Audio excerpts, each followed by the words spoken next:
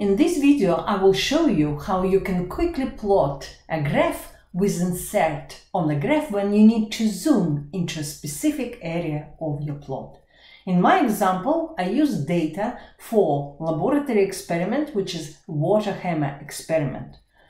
As you know, the fast closure of a valve to stop the flow completely can set up pulses of pressure that are many times the normal static pressure in the system, and such pressure pulses will travel back along the pipe at a speed of sound. In these experiments, students collect the data and they need to estimate the pressure wave speed. How they do this? They have laboratory equipment where they measure the pressure at two locations, location 1 and location 2. They know the distance between these two locations and they would be able to estimate the pressure wave speed by calculating this as distance between the two locations divided by time that took the pressure wave to travel from location 1 to location 2.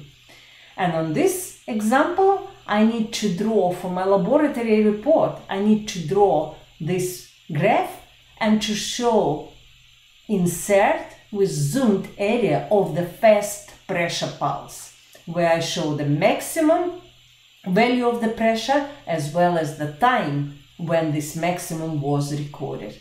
So let's start. To save time, I have already plotted time series for pressure measured at two locations, P1 and P2.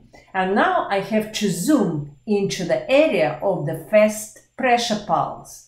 And the easiest method would be just to copy this graph and then change the scale of the x-axis just to show this area instead of plotting a brand new graph. So Ctrl+C copy, Ctrl+V paste, and I will just change the scale of x-axis from around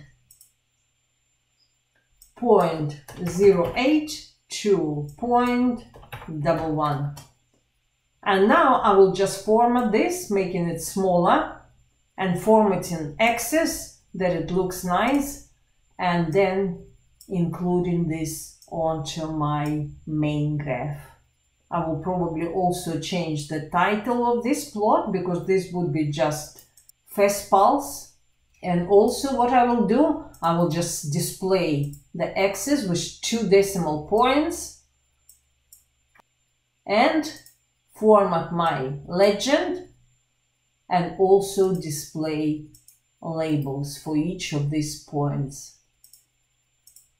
This is my fast maximum pressure at P1, and also I show time when this maximum occurs. So from the start of experiment it occurs at 0.093 seconds, and also I show the maximum pressure at location number 2. And using data from this plot, I can easily calculate the pressure wave speed. And now you can insert this onto your main plot.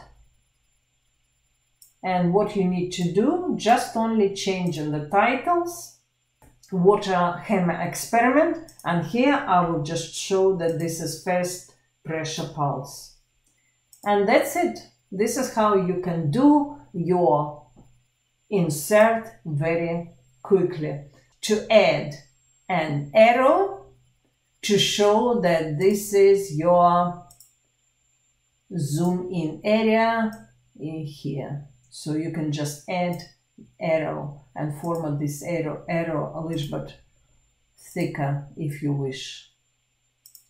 So that's it. And now you have to insert this plot into your report.